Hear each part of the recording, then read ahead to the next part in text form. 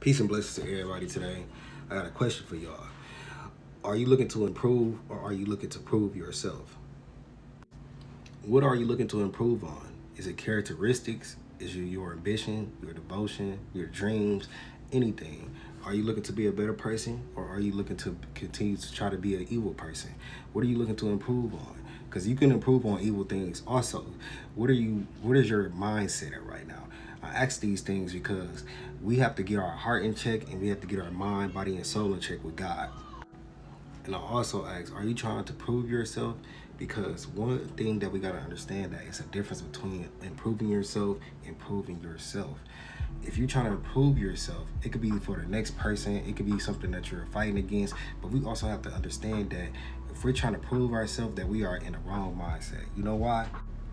We got to understand that we cannot run away from ourselves. We can't run away from sin. We can't run away from temptation. We only can resist and get stronger. So we always should be in the mindset of trying to improve ourselves, but not for us, for God. Because if we focus on God, God's automatically going to build us until we want to be. He says, follow him, truly seek his face, and all things that you desire will come as long as it's in his will. Understand that if it's in his will, it's good for you, because he's not a selfish God. God is a loving God, a caring God. He wants the best for us, but we got to understand that we got to go through these trials and tribulations. We actually have to believe. We got to stay true to ourselves, stay true to God.